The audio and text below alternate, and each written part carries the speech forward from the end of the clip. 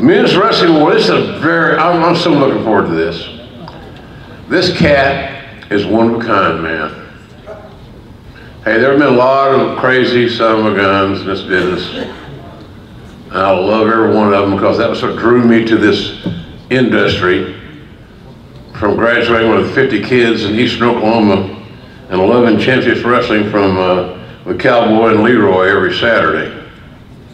God, who knew my first broadcasting gig would be with a blind color partner. Think about that.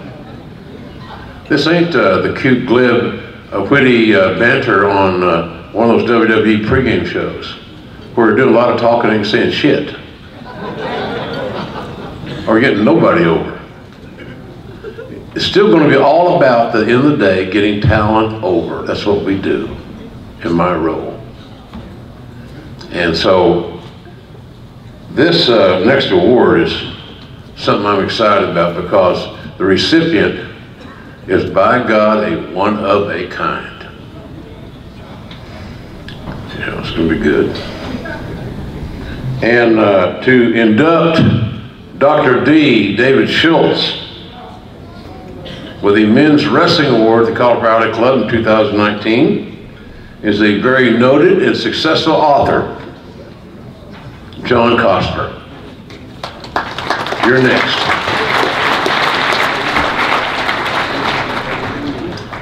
Aku, I'd like to thank you for the tip about the nervous pee break.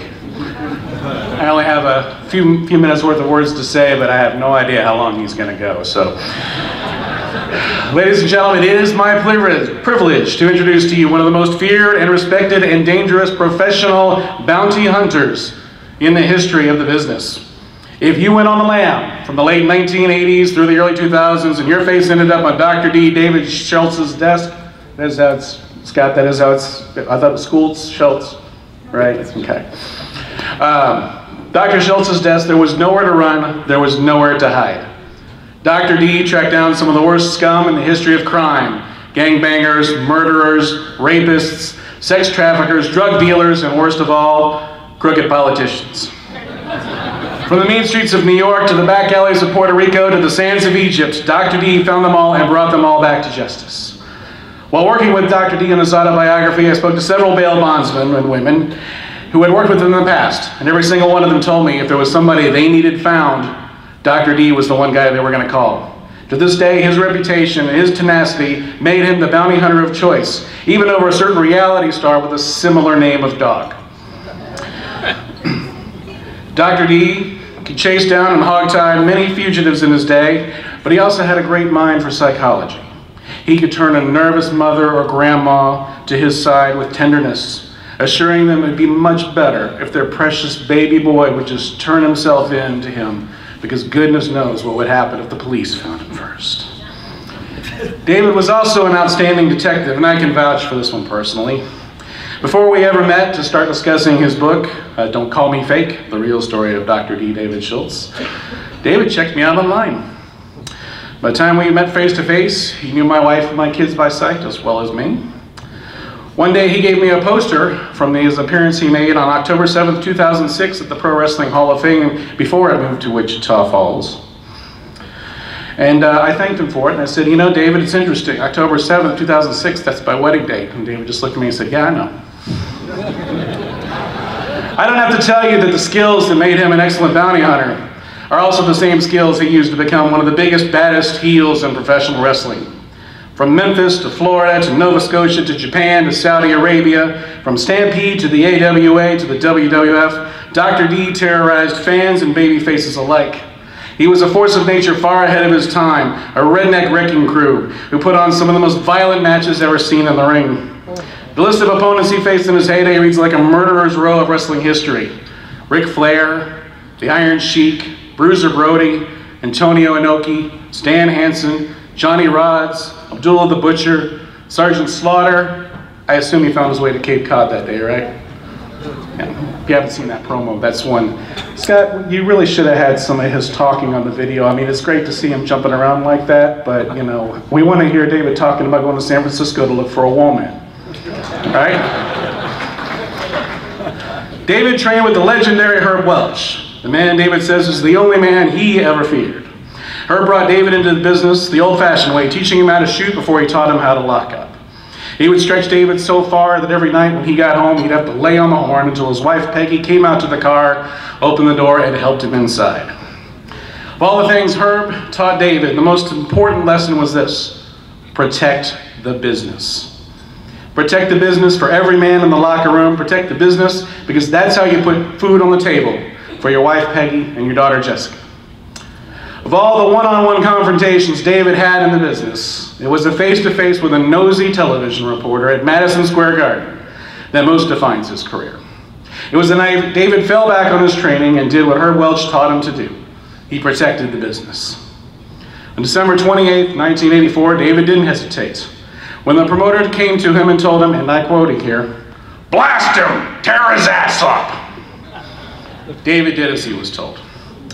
He did it for the boys in the back, he did it for his family, and he did it for himself. Many men have tried to expose the business over the years and kept their careers, but David Schultz may be the only man who ever lost his job trying to protect it. For that reason alone, he deserves enshrinement in every Pro Wrestling Hall of Fame. His name should be known by every man and woman to ever step in the squared circle. The matches that survive on video hold up to this day, and those unscripted promos he filmed in his glory days are shared every day on Facebook and on Twitter and all over social media. Ladies and gentlemen, you can call him a bounty hunter, you can call him a wrestler, a hero, a heel, a trailblazer, a father, a husband, an entrepreneur, an author. You can call him a rags to riches story, or you can call him a Tennessee redneck for all he cares. Just don't call him fake. It is my honor to introduce the 2019 Male Wrestler of the Year honoree, Dr. D, David Schultz.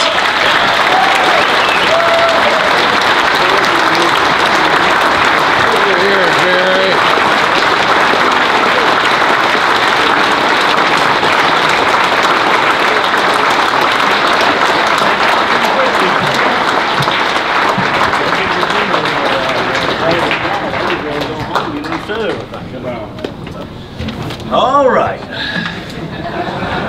Here we go. Everybody ready for the ride? That's what we're going on, is a ride. I don't know where to make you cry, or make you hate me more, or make you love me more. I'm just that kind of guy. I can do it. I guarantee you. Evidence in this envelope will guarantee you it's a deposition from John Stossel. And it proves I never hit John Stossel in his ears. That lying piece of crap. A piece of dog shit. And the only thing you can do with that is let it sit, dry up, pick it up, put it in a bag, and throw it away. But you know, I'm not going to bring it out, because a lot of people around here like to say I cuffed him in his ears, the only way I could get him down. I wonder if is Steve Austin anywhere around here? I doubt it. I'd like to get him face to face and see why he says that on national TV on a podcast, that I cuffed him in his ears to knock him down. I thought Steve Austin and me were pretty close. Well, I don't think he's as bad as he thinks he is, and I guess he thinks I'm crippled or put down, but I still got one good fight left. And the man over there that beat up 2 truck drivers in Nashville, Tennessee, I was there that night, and he did. And he beat the hell out of them. One of the toughest guys I've ever known in the business today. I'm glad he likes me. I hope he still likes me.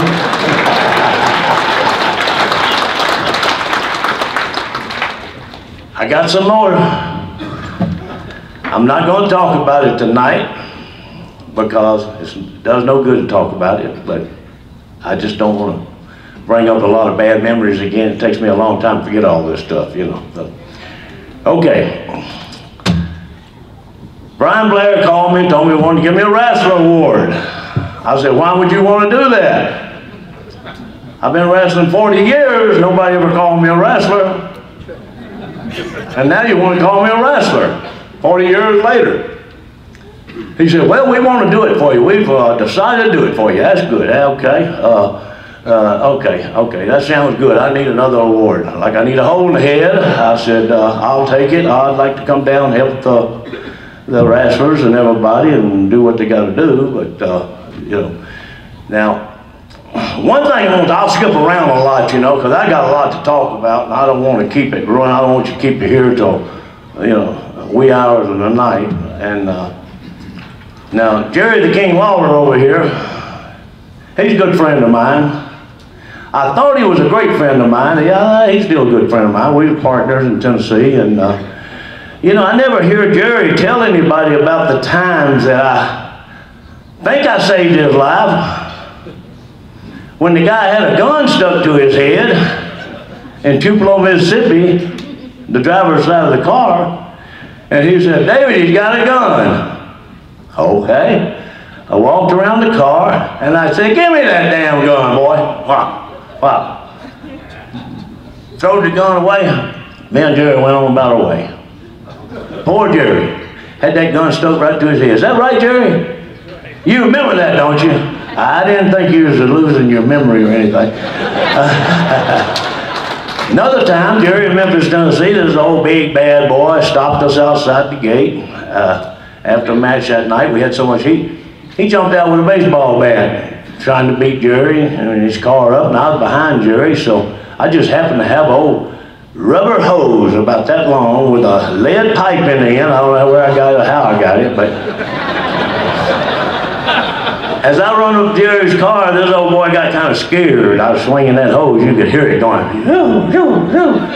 Jerry come running out of the car, and I'm hitting this old boy. Every time he take a step, all you could hear, "Wow! Wow! Wow! Wow!" He said, "David, you're gonna kill him, okay?" Is he still there? He threw the baseball bat down, and he outrun both of us. We didn't see him anymore, so that was another good. I could tell you a lot more, but Jerry don't like me to, you know, I don't want him to not like me no more, you know. He's a pretty good guy, and, you know, but, and Sergeant Slaughter's out here laughing, looking at me, smiling at me, good guy, tough guy. Been in the ring with him many times, beat the hell out of me. I couldn't walk for 2 or 3 days every time I worked with him, but he's a pretty good guy. Tony Gurria actually comes up and talks to me every time. This guy, one of the few in WWF that'll come on and talk to me. I told him today, "Vince might be looking at you, boy, you better watch it." He said, "I don't care." But you know, people don't understand. I understand and you understand. We all went through the same thing. Man, we all went up and down the road. We did all the bumps and we did all the bad stuff, all the good stuff, everything. I gotta tell you, I couldn't afford a hotel room when I first started. And that was the easy way we did to get a hotel room. I don't know if you've ever heard this or not, but we carried a coat hanger in our car. And as we got through in one town, we go to the next town to wrestle, and you know, you had to be careful. You couldn't pay no big money, you know, $15, $20 a night, 4 guys sharing a room. I mean, so we got a coat hanger and we go to the Motel 6, and everybody that leaves like 2 or 3 o'clock in the morning, they drop their key in that box. So we go up and get a key out of that box. Oh, look at here, we got a room. Yeah. And, yeah. And when we left the night, of course, we kept our own sheets with us and towels, you know. We're very clean guys, you know. I mean, 4 of us tearing beds down, 2 of them sleeping on, one sleeping on the floor here, one sleeping on a box spring. Oh, my God, that was an awful, awful scene. But you got to get some rest, you know, every once in a while. But, you know, a lot of guys come up here and they talk about, hey, everybody asks me, what about the WWE, WWF? Hey, you guys work hard, you do a hell of a job, you're just like everybody else. I have nothing against any of the wrestlers that work with the WWF. They all got to make a living. They do a good job. I had to make a living too. Well, I was put out on the street from the WWF. They tried to take my house from me. Vince McMahon did. He put a lien on my house and my property in 3 states for me doing what he asked me to do, or what I thought he wanted me to do. And he told me I did a good job at it. But the story is here, he tried to take my house and put my wife and my kids out on the street. And I didn't have one wrestler, not one. Nobody in here, not even you, Jerry Lawler, call me and say, David, can we help you? Is there anything we can do for you? Do you need anything? You put out in the street, Connecticut, very expensive place, just bought a house. A kid in high school, I'm not moving again. So, never had none to it, not one. Not one. And not that I'll care about if you did or didn't. It would have been nice to hear from you and say, hey, are you okay? Are you living? Or you know, no. But I understand why. Because if he had heard that anybody called me or talked to me, they would have lost their job. That's the way I feel about it. Okay, I'm in Connecticut. I have to make money. I went to a bondsman that they had a motorcycle guy nobody wanted to go pick up. Super badass. They said pay me good money if I could find him and bring him in. They've been looking for him 3 or 4 months. And I got the details and all that and went looking for him. The next morning I picked him up about 9 o'clock in the morning. He wasn't that bad, you know. He walked around the corner, I stuck a 9mm in his mouth. And, you know, he wasn't bad at all. Took him to jail, and that was my beginning of the career of bounty hunting. And, you know, I made very good money bounty hunting, and it's a very dangerous occupation. I'm good at it because I was smart. I wasn't stupid, I was smart about them, you know. And I learned mistakes all along doing bounty hunting. You know, one of my first guys was in Hartford, Connecticut. One of the first, I'll say that'd be 8 or 10 down the road. I seen him, I put a gun in his face and told him, you're under arrest. He told me what to do with that gun, and he slapped my hand. And he took off running. And I'm sitting there holding the gun, I'm going, I'm not running after him because he looks like Star Wars, warp speed going. I was like, ain't no way I can catch this guy. I couldn't even shoot him if I could, you know. So from that day forward, I didn't hunt with too many guns exposed.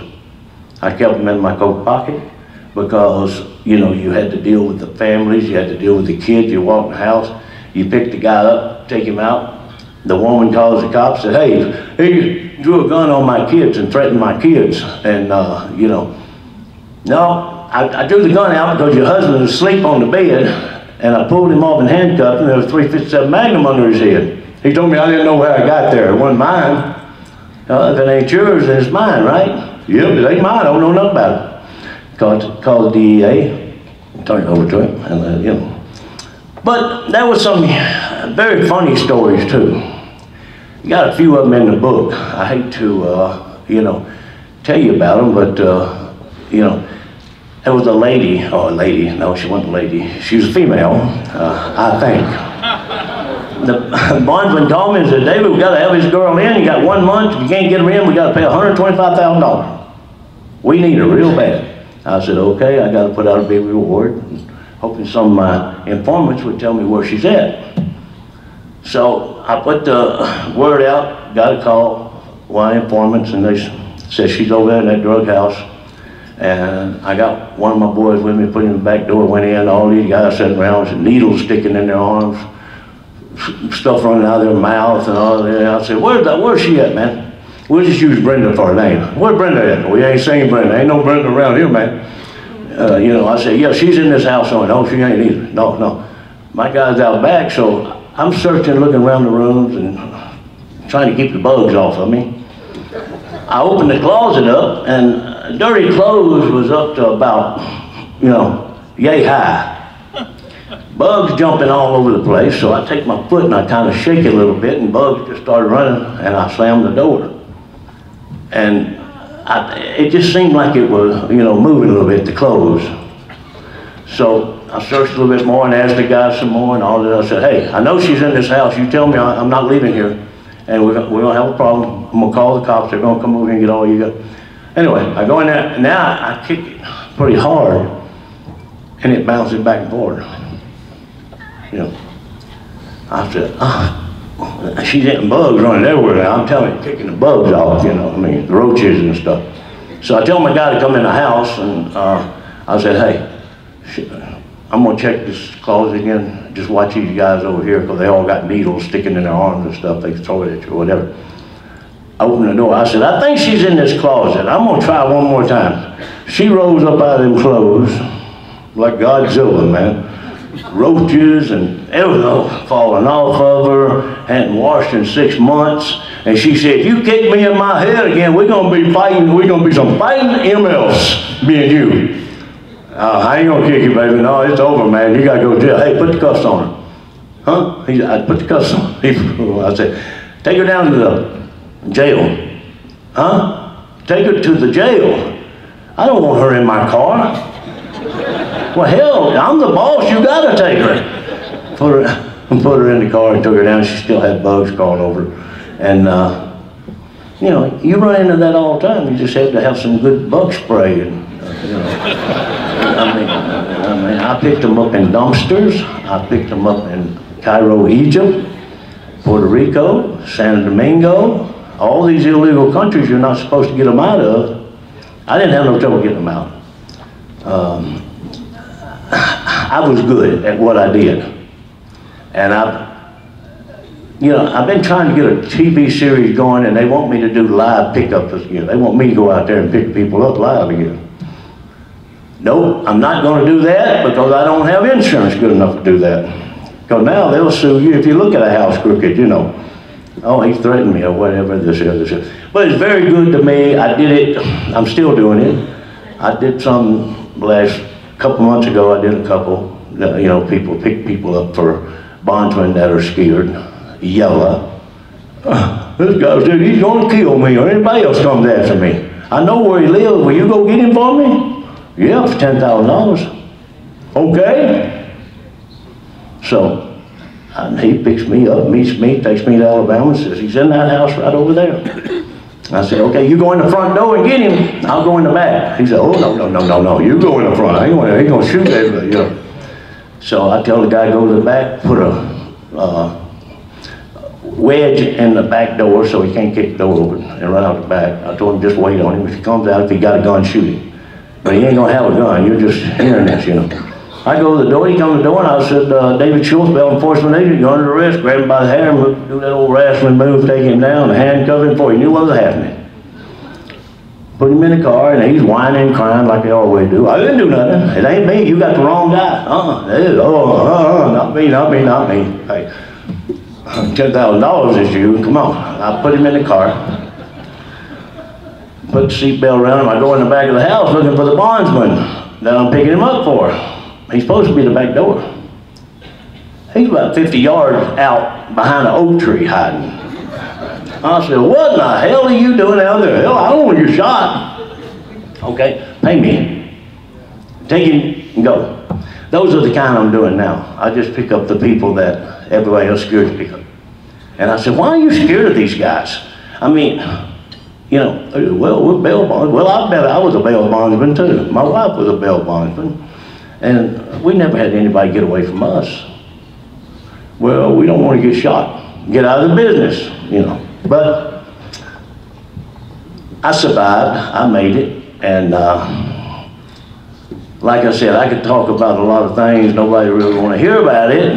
But, you know, I had a rough time of it. I made it. My wife's over here. This year we're celebrating our 50-year anniversary.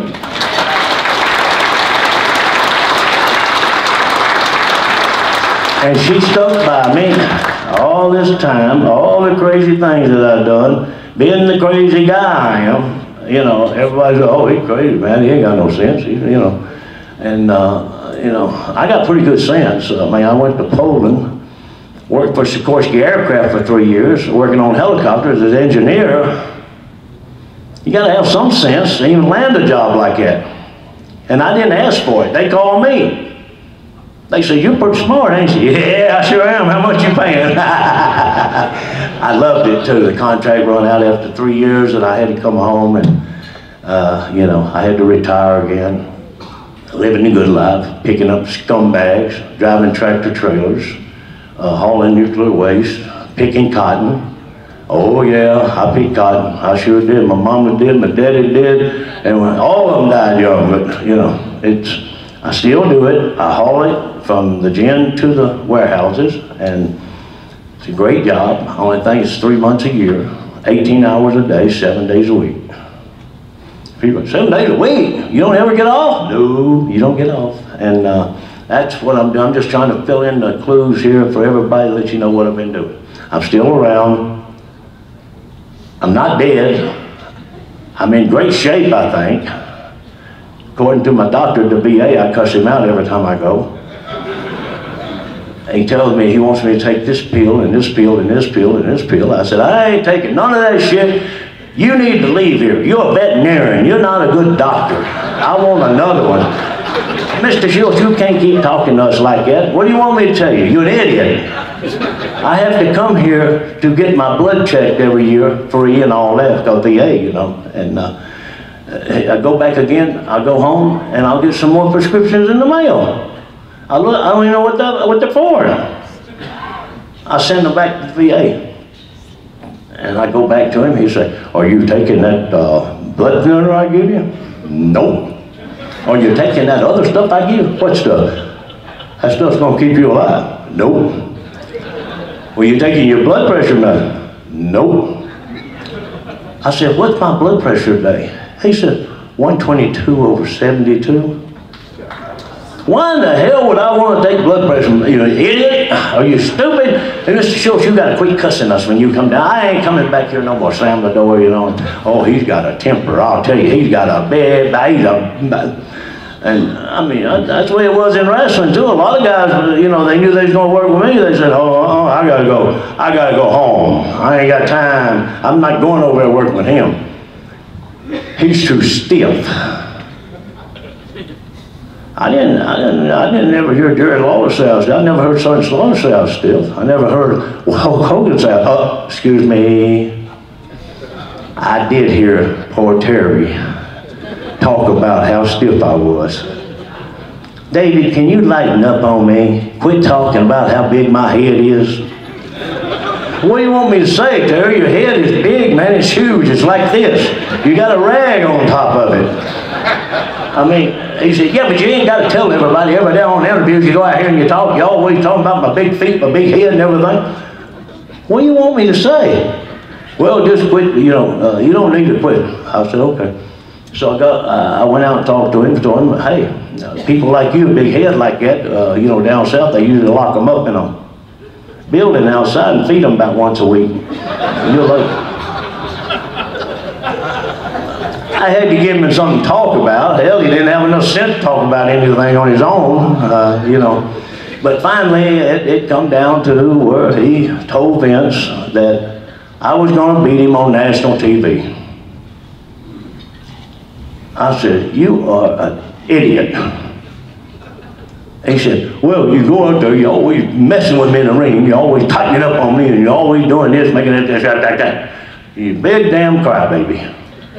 Now, me and this guy used to live here. He lived at our house, me and my wife. He didn't have a place to sleep.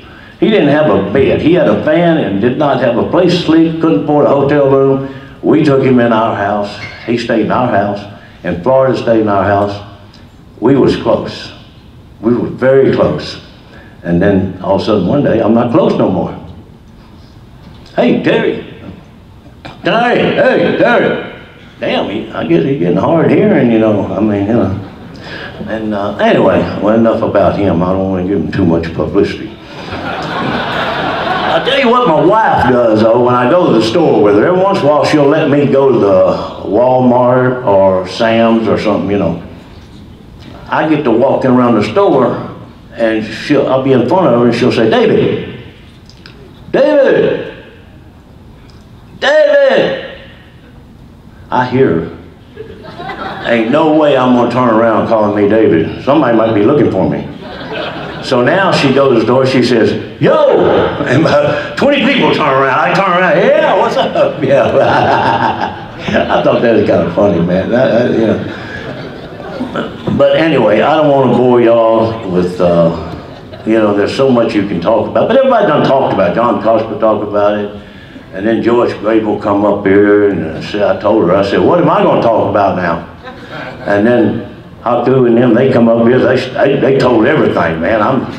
They took all my lines. They must have got my notes back here or something, you know. But I didn't want to say nothing to him, because that's one guy I'm scared of. So I appreciate it, and I'm gonna tell you, even though you may think I'm an asshole, and I don't care. You may think I'm no good, I don't care. You may think I don't know how to work, I don't care. You may think I'm a piece of shit, I don't care. But I'm so surprised at getting a wrestling award. Never got one before. You know? I appreciate it. Call Flowery Club for doing a great job. I like you guys.